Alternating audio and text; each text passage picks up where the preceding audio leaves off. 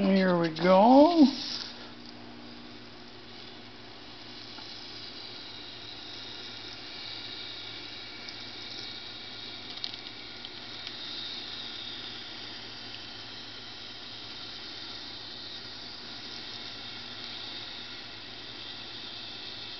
This is just a regular stainless steel wire. It's not a nichrome. I mean, you can tell that because it makes such a wider kerf when you make the cut. The nichrome that I was using earlier tends to make quite a thinner cut. I put stainless on here. Well,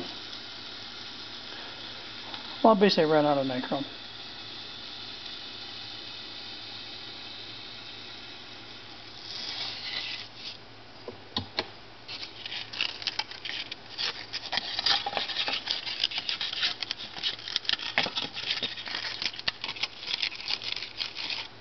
Trying to do this with one hand.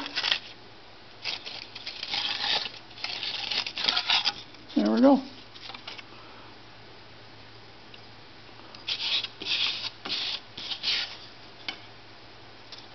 But that's all. That's all that's to it.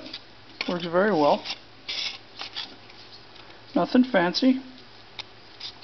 It's just a wire with a lead. The wire goes through the box. Hooked up another one at the piece of wood at the bottom.